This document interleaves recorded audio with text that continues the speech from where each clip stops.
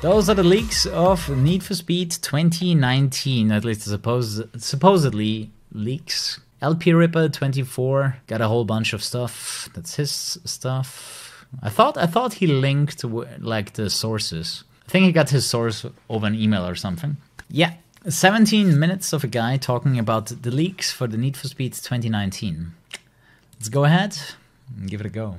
The following video is solely based on rumors, and the information included has not been verified by EA or any of its affiliates. A verified but anonymous source reached out to me with some information regarding Need for Speed 2019 that I feel like it would be great for us to share. And an anonymous source came up to me and gave me some information that I want to be able to share with you guys and discuss and see what you guys think about it. See what you guys, what your opinions are about this information. So now let's go ahead and get into the action real quick and let's talk about it. We have 18 items to discuss. Without further ado, let's talk about Need for Speed 2019 and what it could possibly be like.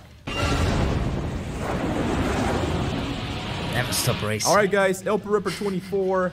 Number 1, the game is not always online and can be paused. The new 2019 title is Need for Money, Microtransaction. Possibly.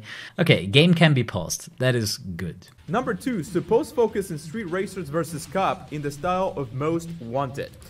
That's interesting.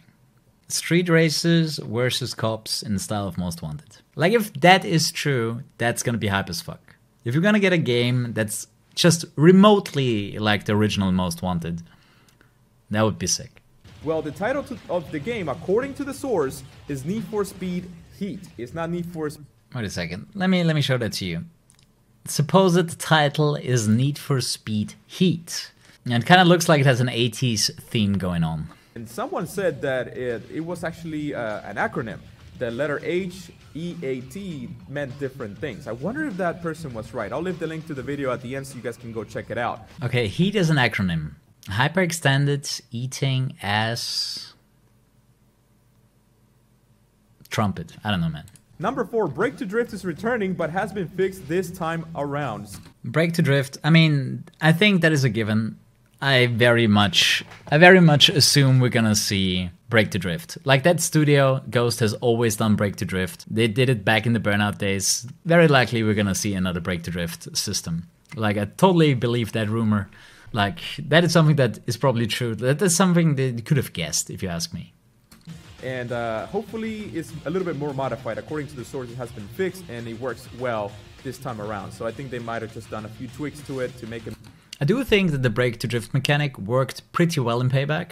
I just feel overall the game could have been faster.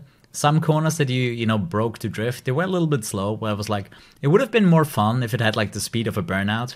Brake to Drift in Burnout was so much fun, in my opinion, because you were really fast around corners. That was like one of the things that was missing in Payback. Faster drifting around corners.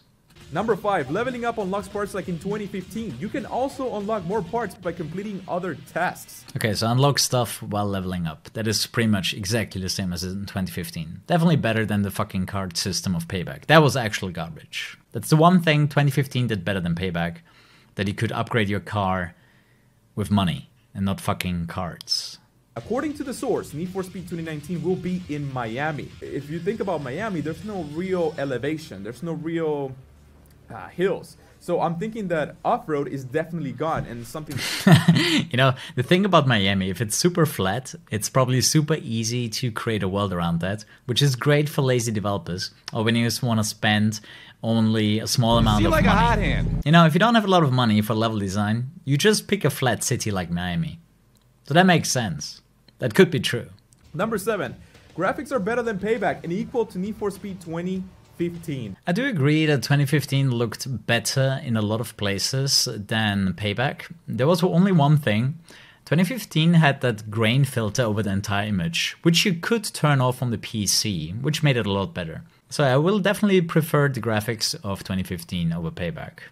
Number 8, there's no day and night cycle, at least in early gameplay builds. There's different times of day, but to change the times of day, you have to approach a race. I like the idea that you have at least events at day and at night, rather than being limited to one time of the day. Not having a day and night cycle, why not? I mean, if you're cruising around on the world map, what's gonna happen?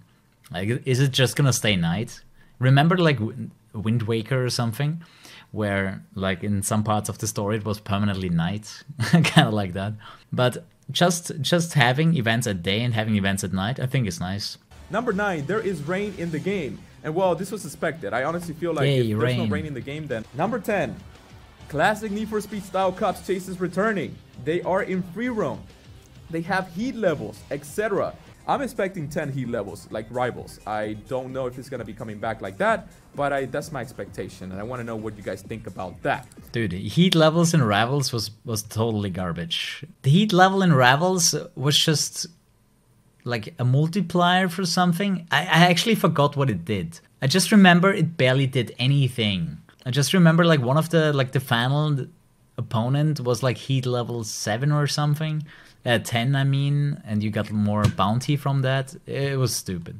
Number 11, damage bar and petrol stations return from rivals. Your car can physically break down and you can get busted if you are in a pursuit. Okay, so we got a health bar, kind of like in Rivals. Number 12, the game has a strong single player story. The story is darker than Payback. Thank you.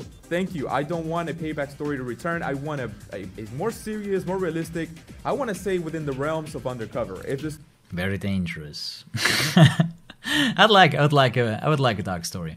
Number 13, Need for Speed Pro Street legal events alongside street racing are gonna be happening in the game. So you're gonna be able. Okay, so that's interesting because I did a video on YouTube where I was talking about my favorite Need for Speed, where I was like, you know, at day I wanna do Pro Street style legal racing, and in the night I wanna do illegal racing against the cops. You can look that up. That video is probably 1 or 2 years old. It's like called My Perfect Need for Speed or something. But that's exactly what I said. I want Pro Street at day, and in the night I want like a Most Wanted. So, number 14, Speedless assignment system from Need for Speed Rivals is returning. You can select multiple ways to progress through the linear story.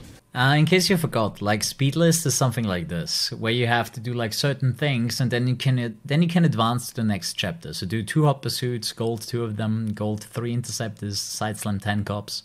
That was the speed list. Whatever kind of assignments they're gonna give us, that is potentially something that is gonna advance the career. Number 15, the game is a fusion of Need for Speed 2015 and Need for Speed Rivals. 2015 is the perfect game to make it the base, and then Rivals was the perfect game to add in the cops. I kind of agree with that. I do kind of agree with that. Well, because 2015 had a good idea when it comes to like an underground style game, and Rivals took a lot of ideas from Most Wanted. The thing is, both games had major flaws, which made them terrible.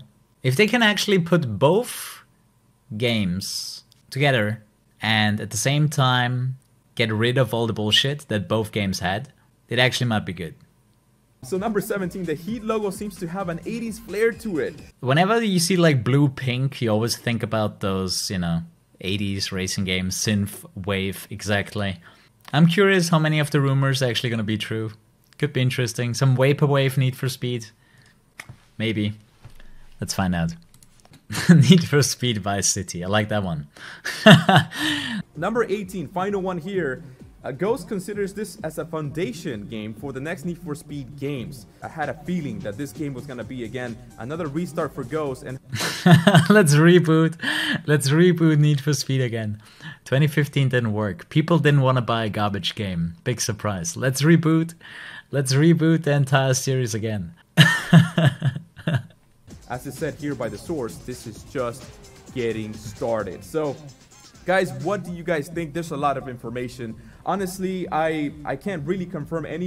See, the thing about, you know, let Ghost make the games, they kind of fucked up. They kind of fucked up the last 3 times.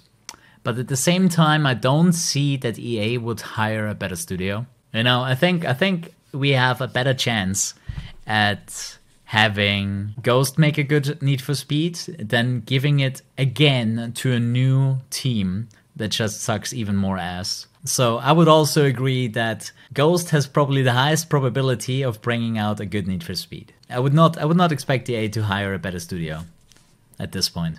If this is all correct, then this game is looking good.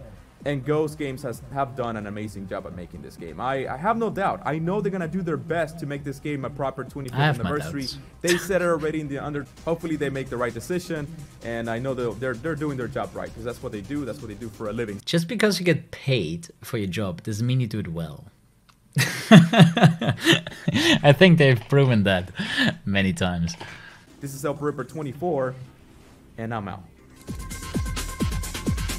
That's low again. So, shoutouts to LP-Ripper24 for supplying that video and the leaks. I'm definitely, well, I'm curious how much of that stuff is actually true. So let's wrap this up. What have we heard? We have heard it's supposed to be Need for Speed Heat, an 80s themed racer in Miami. Cops are back in free roaming with helicopters. No sign of speed breakers or pursuit breakers, neither.